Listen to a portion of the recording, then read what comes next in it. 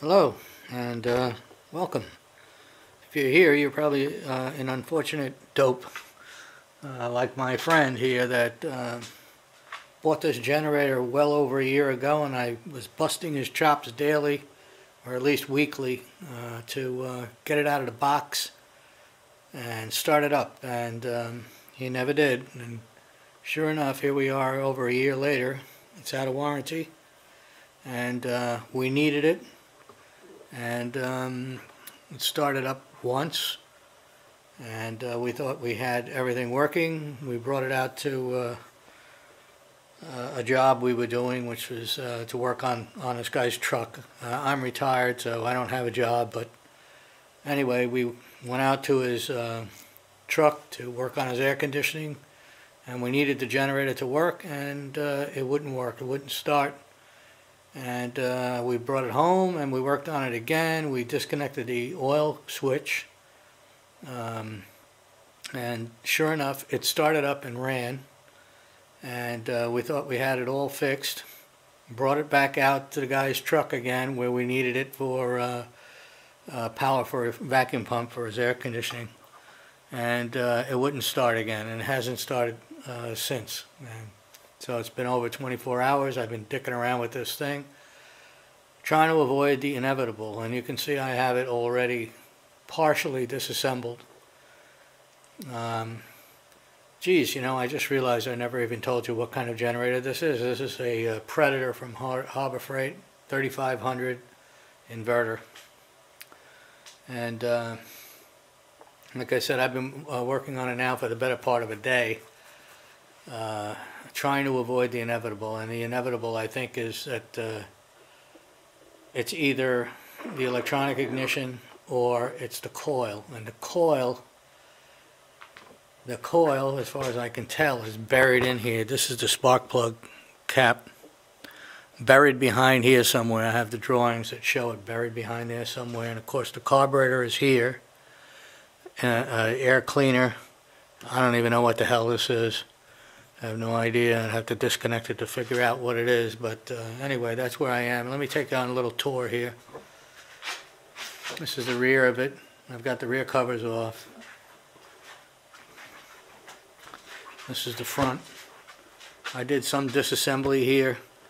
Behind this panel there is a connector.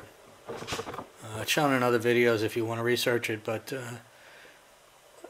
there's a connector back there that is used with this on-off switch, multi-function switch here, so that when it's in the off position, it grounds the ignition so that the engine dies. And I disconnected that. I already told you I disconnected the oil switch, and as far as I know, those are the only two kill functions they have on this generator. So I wanted to get them disconnected to see if I could get it running again. And like I said, it's not running. So walk around to the other side here. I don't have a lot of room here in the garage. With the camera, it's on a tripod, but I'm going to move it around. This might be a little too close, but on this side, the starter motor. I don't know if you can see my finger here. Starter motor here. Down here, buried down here, is the electronic ignition. Okay, and these connectors are all the connectors mating up to the electronic ignition. And I believe this is the cable, because it's going off in the direction where I believe the coil is. I believe this is the cable for the coil. I've measured this. I measured resistance across the two pins for the coil, and it's completely open. The coil is available from Harbor Freight, believe it or not. If you go to their website and you look up this Predator 3500 and you look at the product, often on the right hand side of the page it says spare parts available, and it lists the parts that are available. The electronic ignition is not available from Harbor Freight, but the coil is, and I have no idea what the coil cost. Not a clue. It's probably under $100, I would hope. So anyway, That's where I'm going now, and I'm not going to, I might show the reassembly, but I'm not going to tell you how I disassembled it to this point, because, you know, if you need to be told that, and you can't figure it out, you probably shouldn't be working on this thing anyway. So this is a little too long. I'm going to try and figure out what it takes to get the coil out. This is connected to the coil, and it's buried behind here somewhere. There is a plastic housing, and that's what I'm worried about. This is the plastic housing I'm talking about, right here. This whole housing. There's only 4 bolts that hold it on, but it looks like, it appears that all of this has to come out of the front to get that shroud off. It's possible that after I get this air cleaner off and the carb out of the way, or at least the air cleaner off so I can see what's going on in here, it's possible I might be able to just disconnect the 4 bolts on the shroud and pull it forward far enough to get at the coil.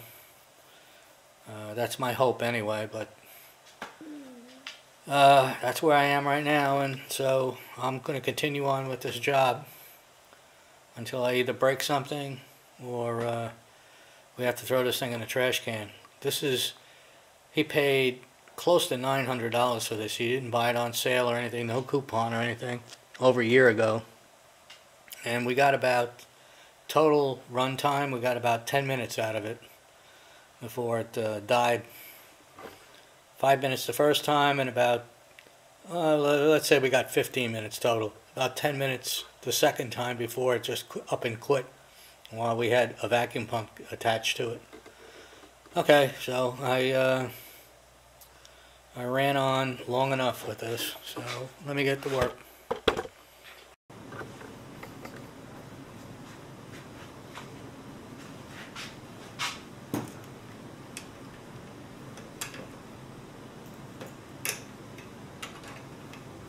I don't have a clue what this thing is. Some kind of canister.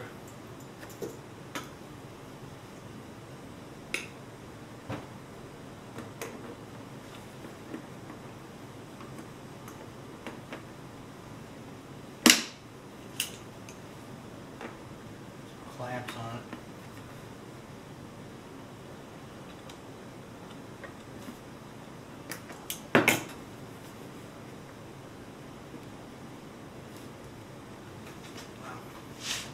On there.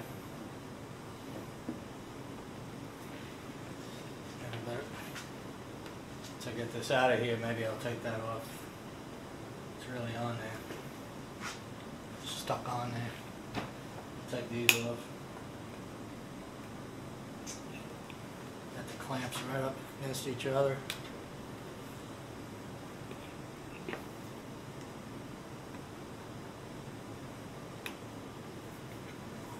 The reason I'm making this video is so that I can have a record of what I'm doing here.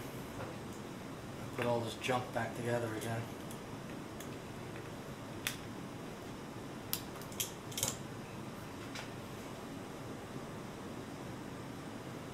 Judging by the number of threads I've seen, or number of videos I've seen on YouTube thus far regarding this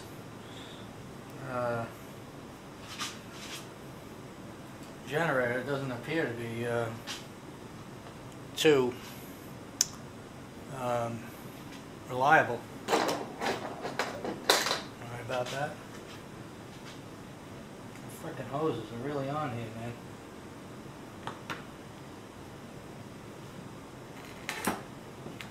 One.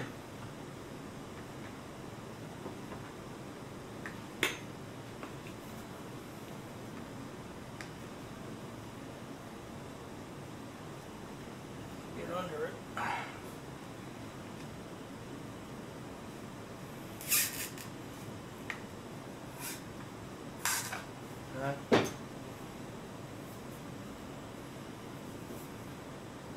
This was, this didn't have anything on it at all. Some kind of, I don't know, charcoal maybe? Charcoal canister? Who the hell knows? This junk they put on our stuff these days for for the greenies, satisfy the greenies. Who knows?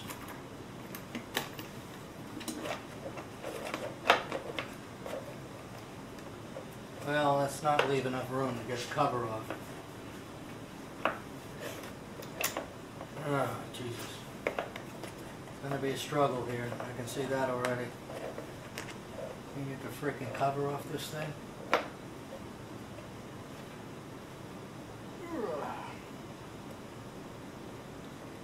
This is what happens when you take a simple machine and you wrap it in plastic. There you go. Overcomplicate it. I gotta say one thing about it. When it did run for 10 minutes, it was extremely quiet.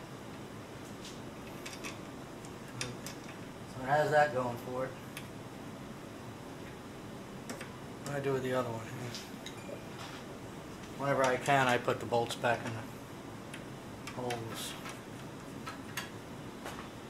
Alright, let's see what else we got here. Housing out of here. This I'll forget which way it goes.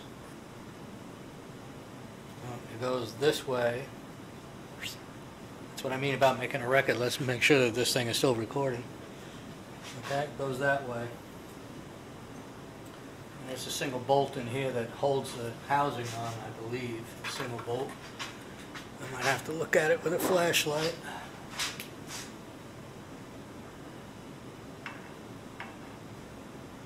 It looks like. Hopefully it's the same. Nope, not. Need another socket. I'm rapidly running out of room here. Especially now that I have the camera set up. Yeah, here. Yep.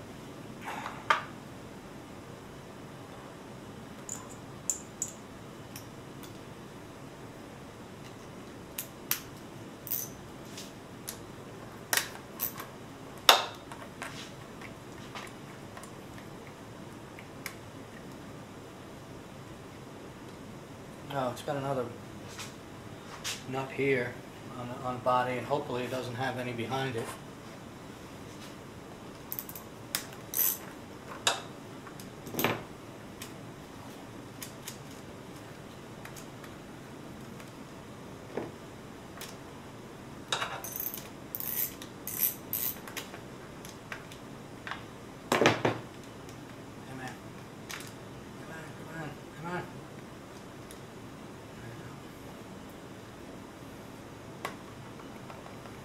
Loose? Hell no. What else we got here? Any more? No, one in the back here.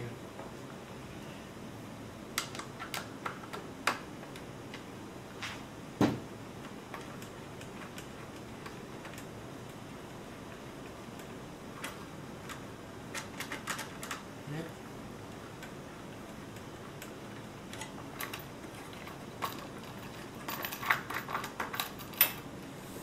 Watching camera, I'm gonna forget where all this stuff goes.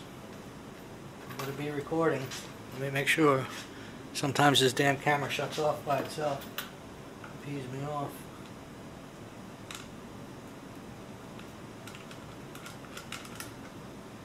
Okay, that one went there. And there was two nuts. There's the carburetor input. You can't see. The two nuts I took off. One was on the inside, one was here, one was on the inside. This is the intake to the carburetor. Put these nuts back on. And then there was one on the bottom, on the back, right here.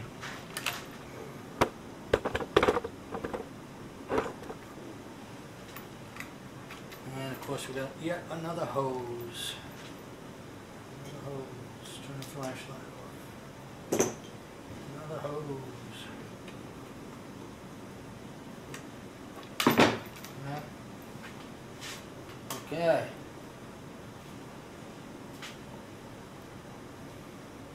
I saw in another video a guy was questioning what this hose was for. It's clipped here, and it appears to go nowhere. And what that is, if you don't know, I'll give you a little education here. I don't have a flathead screwdriver, but there's a screw right here in the bottom of the carburetor bowl to drain the carburetor bowl, the flathead, and you open the screw and the fuel will come out. And what this hose is a vent. It's just like any pipe that has liquid flowing. You have to have air, coming back in also. So it's a vent. That's why it goes nowhere, so to speak. Interestingly, when you open this in the off position, the front panel off, with the fuel tank front panel off, it will drain the bowl for storage, drain the gas out of the bowl. If you put the switch in either run or start, which is choke, full choke, doesn't matter.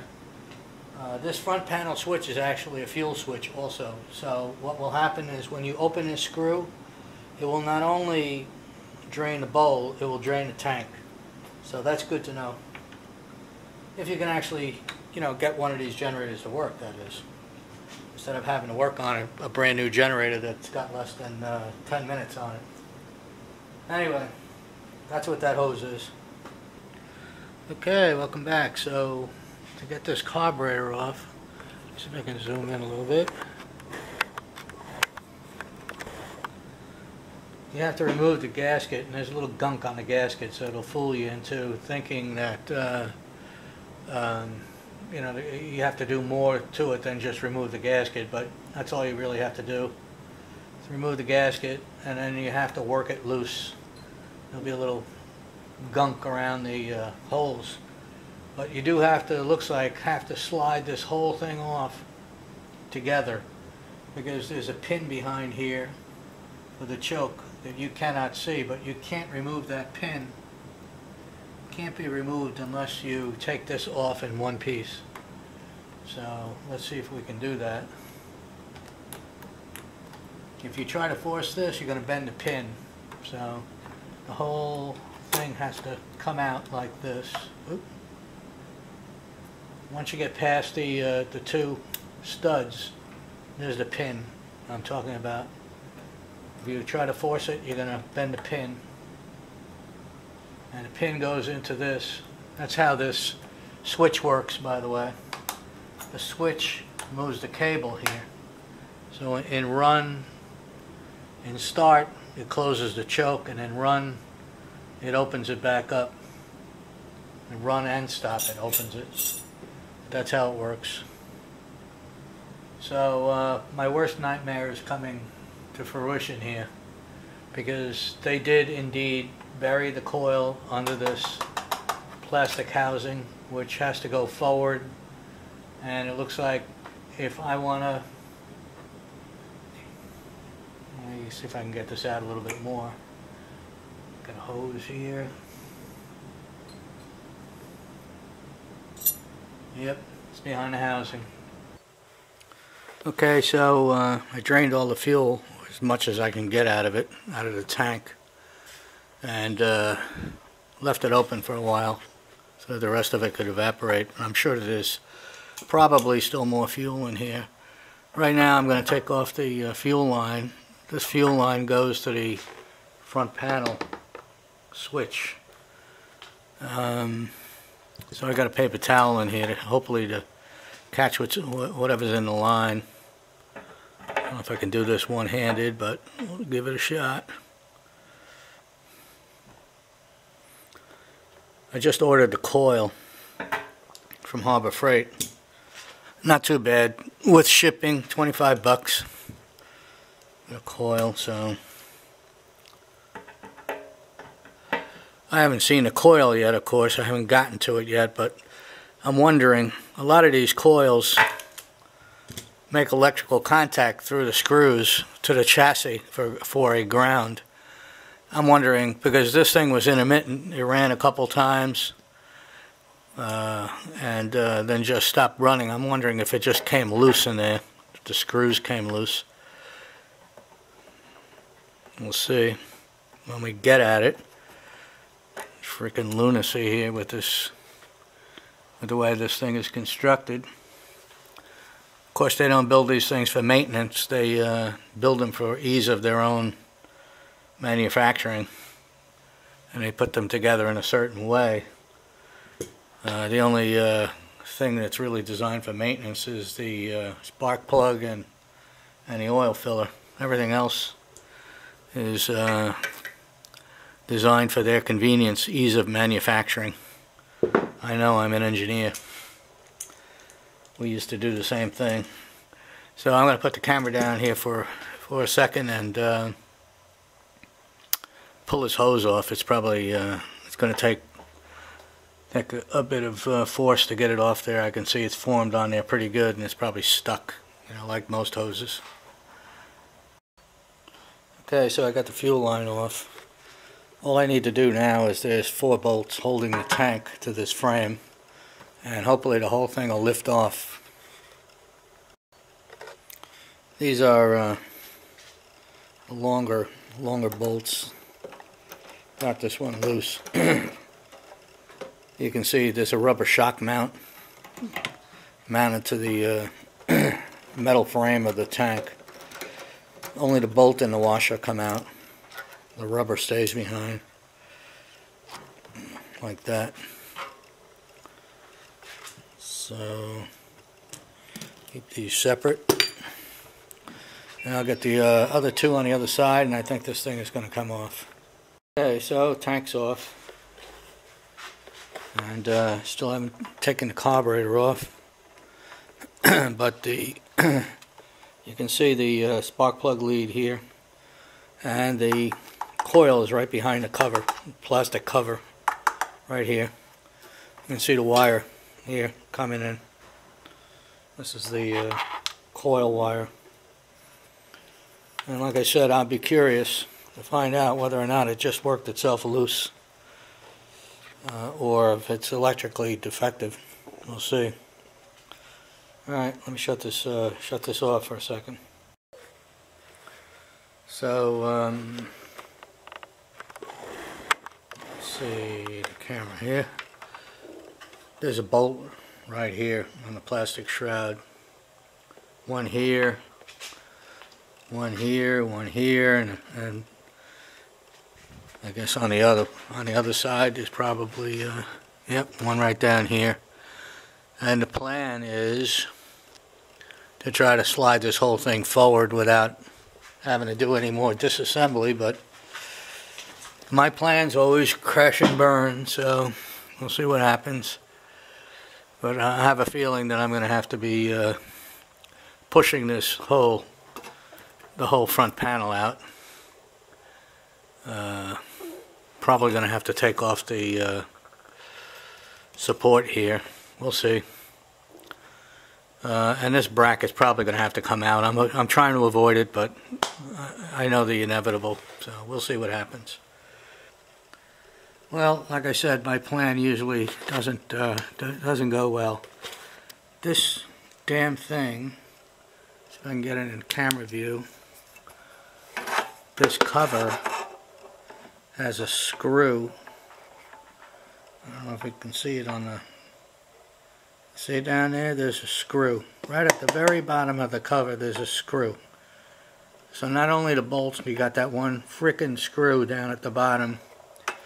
And that one screw, unless I get a screwdriver that's just the right length, I'll bet you I'm going to have a hell of a time getting that screw out, because I have no access to it that I can see. No direct access to it.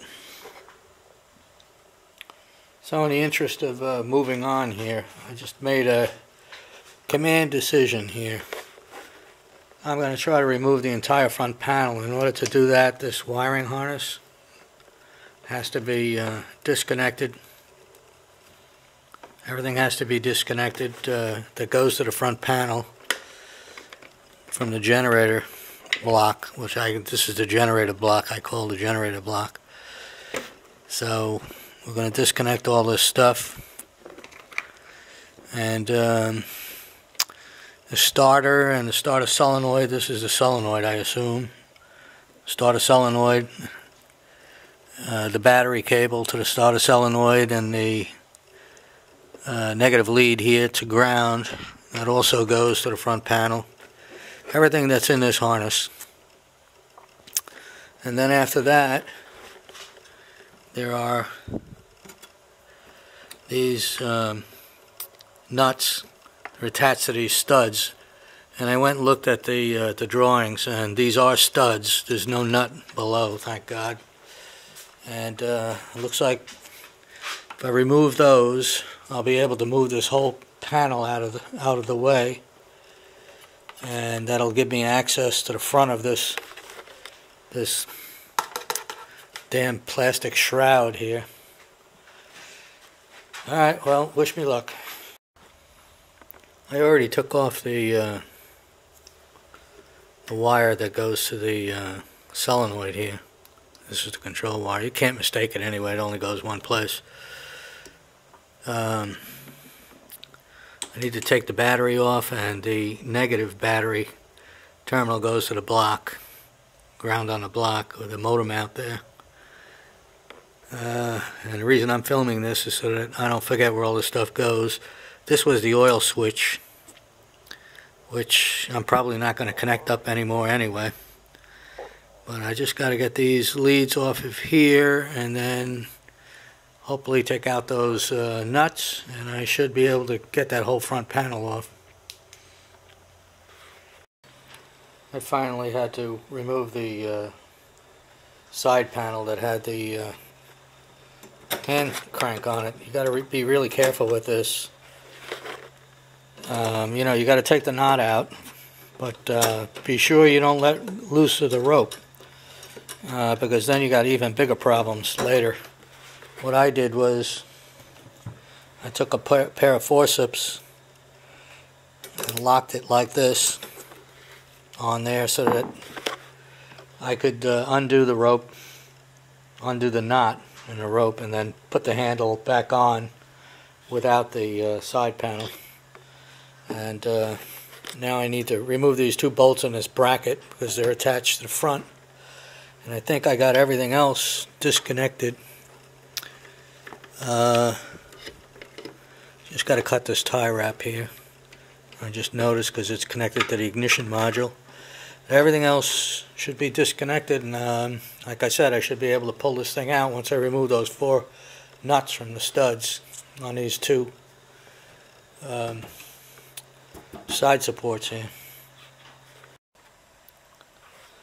Alright, these nuts on this side where the battery compartment is, you can see they got a rubber floor here for the battery. Pull that back and you can see the 2 nuts. This one you could probably get a socket on, not too hard, maybe even the back one. On this side they're hidden, and so there's a little bit more work to get this off on this side. But doesn't look too bad though. There appears to be a bracket screw behind this panel, a bolt. It attaches to a bracket back here, and I have to remove it. In order to do that, you have to remove the switch here. You need a long screwdriver to do that. It's off. Oop. And that bolt right there. Right there. What is that, a Torx? An Allen? Too much light. It's an Allen.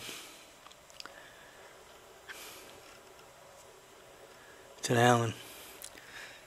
Once that's out of there, a lot of this should fold out of the way off to the side, and then below it is the electronics for the inverter. So we'll see how this goes. You know, I'm just kind of winging it here. right now. So let me get an Allen wrench and get that bolt out of there. Wasn't an Allen. It was T30 Torx head screw right here, and it went through this hole inside the front panel to this bracket on the back here, this bracket. And we don't have everything loose yet, but we're getting there. Well, call me crazy, but I can only see one attachment point here. I guess the other one was on the other side on a bracket. This bracket right here was attached to the pillar that I took out of there. There's another one right here on the left side, right here, and that attaches to this top bracket here, and that seems to be, or appears to be, the only thing that holds the inverter electronics assembly. It's a huge heat sink here, by the way. That appears to be the only thing that holds it in, the top bracket, so let me give it a try. Hallelujah. Finally getting somewhere with this. Gonna have to cut some tie wraps here. This harness still tied down here. I think this assembly right here is probably the 12-volt regulator. It's a 12-volt output. You can't see it very well, but this is from the back side here, right down in here. That's what that plug, this plug right here, I think. I'll have to check it on the parts list later and see if that indeed is what I think it is. And I think it's a 12-volt regulator. And I had to disconnect this too. Interestingly, they have a stepper motor on the carburetor that controls the carburetor. And that plugged into the board here somewhere. Forget now where the hell it was, but oh, right here. It's got a pendant cable here. Alright, so I'm still not done yet, and I'm just realizing that I may actually have to, well, I don't know. I'm trying to think ahead here, but I still can't get at that screw.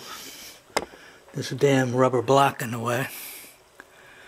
And I'm thinking I might have to loosen the motor mounts and jack the front of the engine up a little bit to slide that thing off.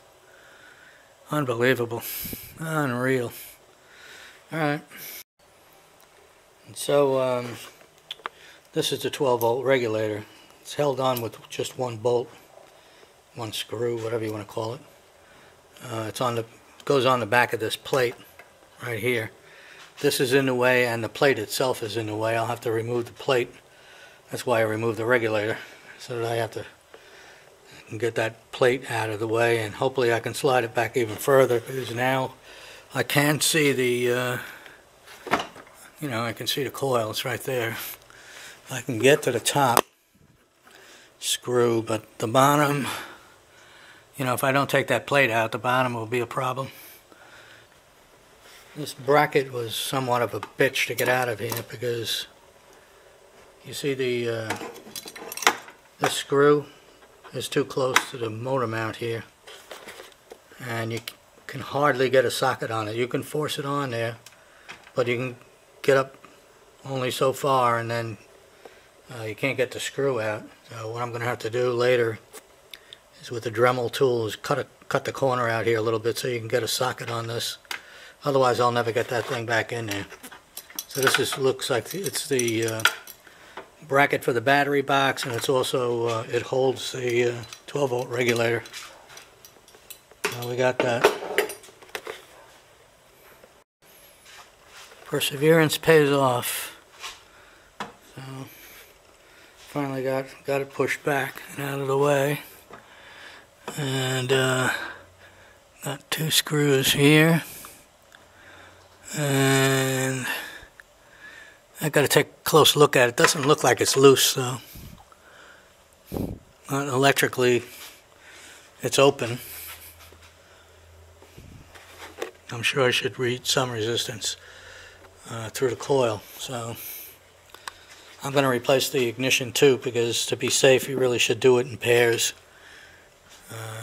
because the ignition module probably could take this out, and vice versa. A shorted coil could take out the ignition module. So I mean, I'm not going to go through all this work twice. So there you go. Let's get it out. Okay, in the interest of giving you guys a little education, in the event that you don't know and you don't have a spark and you're wondering why, this generator uses a CDI ignition, capacitive discharge ignition, and it also uses what they call a source stator. And a source stator will supply AC voltage to the CDI ignition, and that's why you should be able to start this generator without any battery. So usually a CDI ignition will either be powered by a battery or it will be powered by the stator directly with what they call a source coil. It's a coil dedicated just for ignition. So in order to allow this thing to start without a battery, they use a source coil. The way the ignition works, and I'm going to give you just a top level view here. Let me show you where the ignition is. I think I pointed it out once before. This is my dark side here, and everything in here is black, so it's hard to see things. But that's the CDI ignition right there. And what's still connected here, not connected, but goes to some open connectors here. At least 2 of these wires goes to the stator, and that's the AC input to this. When you pull a rope on this thing, it generates AC, and that AC powers the CDI ignition, and after a couple of pulls, it has enough power stored in the capacitor to discharge through the ignition coil. The way it determines when, let me move back around here to the front. The way it determines when to fire the spark plug coil, or the timing, so to speak, is it has a reluctor on the flywheel here. It's called a reluctor. Let me digress a little bit. There's 2 kinds of ignition systems, CDI ignition systems. The most modern makes use of not a reluctor, but a magnet and a Hall effect sensor. And the magnet rotates on the flywheel just as this is positioned here. Imagine this is a magnet. Hall effect sensor detects magnetism, detects a field of magnetism as the flywheel rotates, and that's how they trigger the ignition. That's a little bit more modern than what they're doing here. This is the traditional pickup coil reluctor type trigger, and maybe I mentioned it once before, maybe I didn't, I don't remember. This is the coil here, okay? Coil assembly, I should say. I've already taken it apart. It's kind of loosey-goosey here, but on this particular generator, there's 2 components on here. There's the ignition coil, and then there's a pickup coil.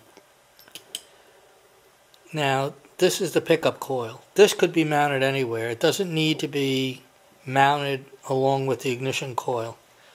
They did it as a matter of convenience. It shares the same mounting, but they're completely 2 different things. This is called a trigger coil, a pulse coil. I don't know. It goes by several different names, but it always does the same thing. What it does is it's got a magnet. Unlike the other ignition I explained, this is a reluctor. This has an internal magnet to it, and I got a washer stuck to it right now. And it has some current flowing through it from the CDI ignition. And when the flywheel is rotating, this reluctor interrupts the magnetic field, and it produces a signal. And a signal sent back to the CDI ignition. And you see there's only one wire attached to this. Sometimes they have two. When you see one wire, you can assume that the other side of the coil is attached to the metal frame, which it's supposed to be here. Now this one is open. It's completely open. I read it with an ohm meter and it's open, and that's why this generator didn't run. And I think I mentioned once before, I put up a message on the screen somewhere in the video regarding my anxiety that it's possible that I ordered a coil, which is available, by the way. It just says assembly coil, ignition coil. I ordered that from Harbor Freight, and it cost 25 bucks. My biggest fear is that it's not going to come with the pickup, okay, because these are two separate components. And I'm sure you've been in a situation in your lifetime where you've bought a part and they tell you to reuse the old part, to make something functional. So you buy a brand new part and it comes missing something, and they tell you, well, you reuse the old part from whatever you're working on. And that's my biggest fear right now. I don't know if this pickup coil is going to come with this ignition coil that I ordered from Harbor Freight. I'll know Tuesday. But other than that, once we get the pickup coil in here, I'm 100% certain that this thing is going to run. And so we'll just end it now, and there'll be a part two when I get the pickup coil and I start putting this thing back together. Of course, I'm going to check it for spark before I ever put it all back together again. But if I have spark, then I'll put it back together, we'll get it running, and I'll give it back to my friend.